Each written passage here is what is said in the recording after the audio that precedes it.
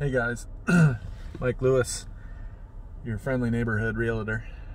Anyway, that might be taken. Who knows? It seems like my out-of-state peeps, clients, keep talking to me about scorpions. I think if you don't live in Arizona or you've never lived in Arizona, scorpions must be like something that's really scary to you. I just thought I would go over a few things just to calm people down about our scorpion problem here in Phoenix, Arizona. I've lived here over 40 years and been stung one time, and it was not a big deal. It was like a bee sting. So my toe was numb for a few days afterwards, but not a big issue.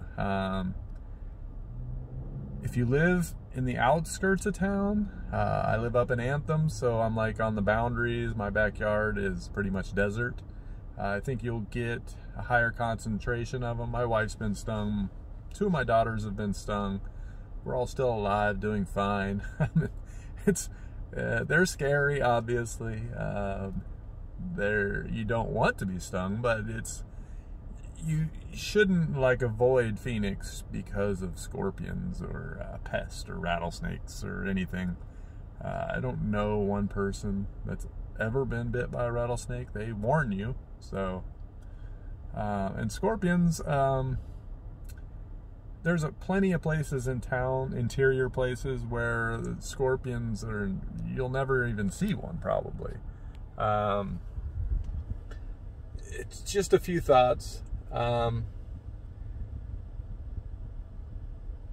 If you want to get rid of them, if you are frightened of them, you can get pest control. I've heard that scorpions are pretty tough, and even if you spray your house, they'll walk right over the poison and still get in. I've heard you can use DE, which is like it's like seashells that have been ground up, and the scorpions and insects don't like to land on it because it cuts them all up. I've heard you can put that around the boundary of your house, and that'll really help.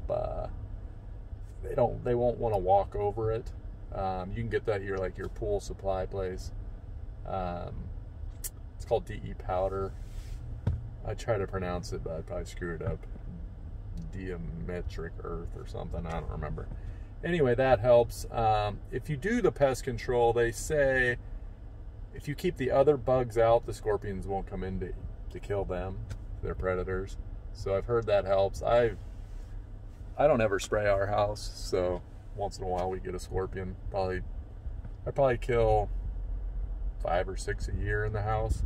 But like I said, we're on the very boundaries of Phoenix, and we back up to a desert. We're going to see a lot more than normal family in Phoenix.